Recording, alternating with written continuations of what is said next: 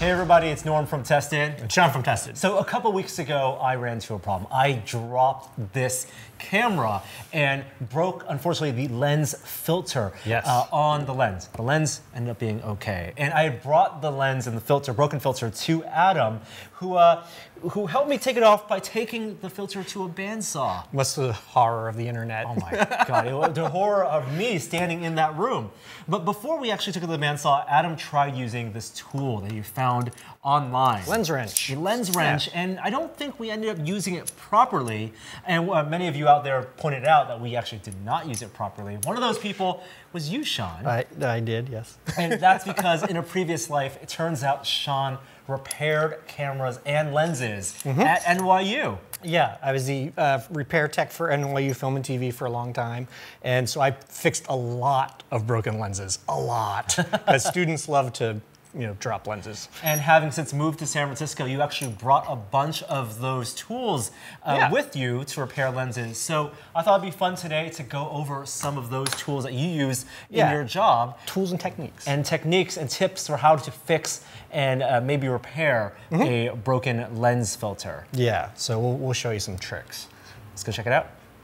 Okay, Sean, so what's the first thing you would do for fixing a lens filter like this guy? Sure, so the one you guys, you guys definitely getting any loose glass out is always a good step. Sometimes you get like that where it literally is just all held into place and there's not anything you can do.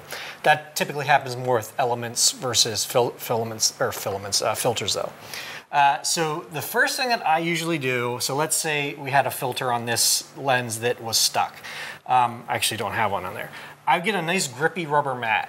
And the very first thing to do is put it down there and just push down and turn.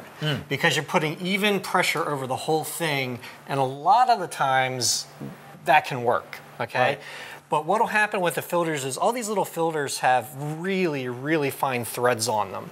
And let's say your filter was even a little bit loose. When it hits, it'll misalign or it'll cross thread the threads. And then no matter how much you turn it, it's not going to go anywhere. So the other thing I would do is with the filter on there, I would take a hammer and very gently go around the outside and tap it down. So if it is a little bit misaligned, sometimes it'll just snap that back in place. And then I would try the rubber mat again and see if that will get it. Is there a specific type of rubber mat that you would use? I have a particular McMaster Carr one that I like. This is not the one. This is just an example. But it's just really soft and really grippy. And I just order that one all the time. I can throw that post up if somebody wants it. But that's the very, very first thing that I do. And often between the rubber mat and the gripping and tapping it down again, a lot of the times I can get it going. Okay, now if it's really, really mangled, where it's like really badly dented, like this is just mangled to all heck, then you're gonna have a problem. So you guys were using the lens wrench, right? So this is actually the one that I used for years, and yours is much, much nicer. I mean, it's the same concept. Yeah, it has same idea. filters there, you can expand it. Yeah, so there's a big side and a little side. And so I think at one point what you guys were doing is you had it locked into place and you were trying to turn with it. What you actually want to do is, let's say our dent is on the far side here, right? We want to put the side that has the crank on that side. And this one's nice because you can just slide it by hand and then tighten it up. All right, so I got it locked. The dent is over here. And we have this locked into place. And then actually what you typically do is take a hammer and you give it a few little taps. Because cranking this down is often not going to get it bent back into shape properly. Or you'll overextend and you actually end up bending it out too much the wrong way. Yeah, we're afraid we're making it oval. Usually what I would do with the lens wrench is you make it snug, then you take a hammer on the opposite side of where the dent is, you give it a few little taps. Then you tighten it up a little bit more, tap again, and you just keep doing that until you get it back into place. And that gives you more control versus just cranking down on this and torquing it too much. And sometimes that will then bend things into place where you can get it off. More often than not, what you actually use this for is after you get the filter off, if you ever want to put a filter on this lens again, you got to get this back round. And that's what you usually use this for. I actually didn't use it to get filters off that often because it very seldom worked. It's realigning the filters. So if all of this has failed, so the rubber mat didn't work, tapping it down didn't work, the lens wrench didn't work, then you totally do get into the territory that you and Adam were in, where you're going to cut or manhandle this off. And a lot of times I would just use a hacksaw by hand. I've used a Dremel before. That's a little scary because if you're not careful and you slip and you hit the lens itself, that's a problem. I've never used the bandsaw, but that was totally viable. And the way Adam did it was he basically was using what we call spanners, which are all these little tools, which have either blades or points. And they come in a variety of sizes for different lenses. And a lot of times, these filters will have these little notches in the front. So here and here, we have these square notches that the spanner would fit in, and you use that to turn the ring. So that's kind of what you guys are recreating. Yeah, I can see that right here. Yeah. Now, right there and right there. Unfortunately, my lens and my filter didn't have those notches. So what I would do, the risk you run with doing that, the way you guys did it, is you run the risk of messing up the threads on your lens. It's almost like stripping it. Yeah, because a lot of times these are plastic housings on the front now, and it's really, really easy to screw those up. And if you mess up those threads, then you're not going to get another filter back on, or it's going to jam instantly when you do put it on. So rather than cutting the notches and using the torque, what I would usually do is cut one notch and then use a pair of pliers to grab that filter. So let's use your damage one. So I would cut one notch almost the whole way through. I'd grab this on the edge and just twist this in to where you kind of get the one side of the filter collapsed in. And once you get that started, you can almost kind of peel the filter away from the inside. At that point, you're bending the metal, breaking the plastic, you're stretching it beyond the filter. The thing you want to avoid is breaking the filter that's on the lens itself. Right. And that's, if I'm using a metal brass filter, bending that is fine, but this can often be plastic, is what you're saying. And a lot of times, and then the filters, they'll have a retaining ring that holds in the piece of glass. Usually they're on the front. You actually have a really nice fancy filter, and they've put it on the back and actually has no keying on it, which is interesting. A lot of times you can either also peel out that retaining ring separately or cut it off separately and get it out of the way, and it'll give you more access to the filter ring itself. So that's a lot of times what I would do is I would just cut one notch and then manhandle it with the pliers, which sounds terrifying. And often I had a little. I would often clean lenses with chamois, and I would cut a little piece of chamois out that I'd lay over the lens to just protect it from slips and filings and stuff like that. So that was the extreme situation where like there is no way else to get it out.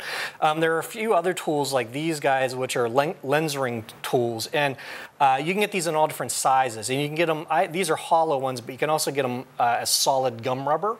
And what they're meant to do is, let's say there was a filter ring on this, it gives you even coverage and grip, kind of like what we were doing for this. But let's say that the ring is inset where you can't do this, so you can reach down in there with this guy and turn it, so you'd pick the right size that fit down in there, like that, and push and turn. And it gives you even grippage over the whole ring, and it's more likely to actually break it loose. And you can flip these around and use the other size for different sizes. And I'd say for big rings like this, the solid ones are better, but this is a nice cheap one that you can get that covers a lot of different end elements and stuff. And then, like I said, the spanners are good for tightening up this kind of stuff, or if you have like, this one has pegs in it, so you'd use the pin one on either side of this, and then you can turn this and tighten it or loosen it. That gives you a lot of torque, specialized tool, but not every lens has those. And so doing those things would often get it out. Now, the problem you run into is then let's say you get the filter out and your threads are messed up, so maybe the filter is just jammed. That happens a lot, where the filter's not dropped or anything, it's just stuck on the lens. So you get it all off, it seems to be okay, but maybe the threads are a little messed up. That's when you can get, this is a thread restoring file. Wow. And so this has threads, thread sizes for all different kinds of bolts and stuff. So let's say the threads are messed up on this lens hood and we wanted to fix them up. So you'd find the thread file that matches the spacing on your threads. And literally, you just very gently run this back and forth along, and it will eventually clean up the threads for you. And you can use that carefully on the inside as well. You just got to make sure you pick the right one that matches your threads. And that's a good way to fix up damaged threads. And then to keep that from doing that, a lot of times what I would do is I would rub a little graphite along the threads when I put it back in, which can help to keep it from jamming again. And my final tip is sometimes you get the filters that are like, you'll jiggle them around and you can feel the glasses rattling around in there. And that's usually just the retaining ring has got come loose. Now you may not have the real, the right spanners like these guys that you'd put in the little holes or slots to tighten it up. So sometimes what you can do is if it's a slot one, you can take a little tiny screwdriver and put it on one side and just kind of turn it clockwise. Or if it's the pegged one like this, you can sometimes maybe take a little tiny screwdriver, like a jeweler's screwdriver, or even an ice pick and put it down in there and just kind of give it a little turn and tighten that back up. It actually tightens the retaining ring for the glass. Yeah. Now, and the final thing we should talk about is there was some discussion is whether you should even use clear filters. Right. Because some people are saying it's just causing more problems when it gets damaged and it degrades the quality of the image and stuff. And typically I wouldn't use UV filters because my understanding is with digital, UV does not affect it like it does film, like analog film. So usually I would just get a clear optical filter. And if you're getting a nice one like you have or a Tiffin or something like that, that's going to be optically clear. It's not going to really degrade your image. Mm-hmm. There are some trade-offs. I have found under very unique lighting circumstances with a filter on the front, I get light that bounces between the front element and that, and you can get a double image. So sometimes I've had to take filters off to prevent that. And then the other problem, but the other thing that I find is that the filters have saved lenses more often than not. This is a good example. This had no filter on it, and it has a metal housing, which a lot of high-end lenses do. So if you hit the metal housing on this, it just makes an arrowhead that goes right into the glass and shatters it just like it did here. Versus if we had a filter on the front, it's going to mess up the filter instead, And some people are saying use lens hoods. Yeah, and that's fine too, but you can, with the plastic housings, I find that the metal filters can save them more often than not. And then if you get like thrown rocks, sparks, fake blood, like seawater, all the things that I've seen over the years, the clear filter really does help, and it will, save your lens. The bigger problem you run into with dropping these type of lenses, particularly ones that have autofocus, you're more likely to damage the focus motors or the alignment or focus of the lens. So I always make sure that I go through a check procedure when I have a dropped lens to check the focal distance and make sure that it's zooming properly and focusing properly. Yeah. So with those tips, you might be able to fix up your own gear. There's a site that I get a lot of stuff on called Micro Tools. We'll put the link in the comments. That has a lot of lens and, oddly enough, watch parts. And of all these components, these repair tools, what's the most basic one, the one you find most reliable? Is it rubber mat? That is the easiest, cheapest by far to start with.